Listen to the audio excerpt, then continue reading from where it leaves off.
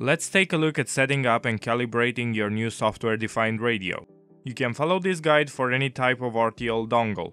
Don't forget to hit that subscribe button if you want to see cool things that you can do with your SDR. First, you need to download this app that will install the necessary drivers for the SDR. Links will be as always in the description. If you have Windows 10, it will try to install the drivers automatically. Just ignore it as those drivers will not work for us. After you downloaded Zadig, run it and select List all devices from the Options tab. Pay very close attention to the devices in the list. If you select the wrong one, you may mess up other things like your keyboard, mouse, and so on. You will need to select Bulk-in Interface 0 and then click on Install Driver. Now wait for the driver to install and repeat the same steps for Bulk-in Interface 1. Click on Replace Driver to replace the one installed by Windows earlier. Now let's calibrate your SDR.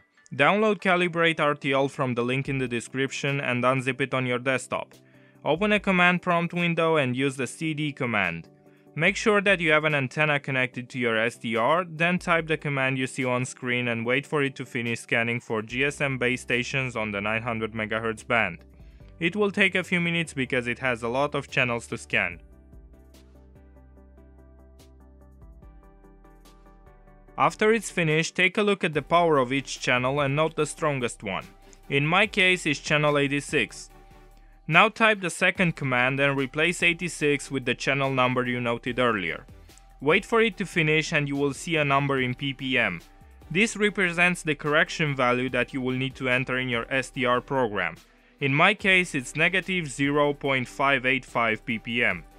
Open your SDR program, in my case SDR console, and add your RTL dongle from the definitions or radio settings.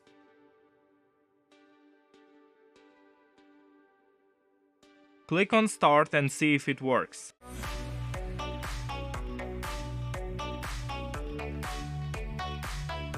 Open the Calibration menu and insert the value you got from Calibrate-Rtl. After this, you are done. If we take a look at channel 86 from the 900 MHz GSM band, we can see that we are spot on.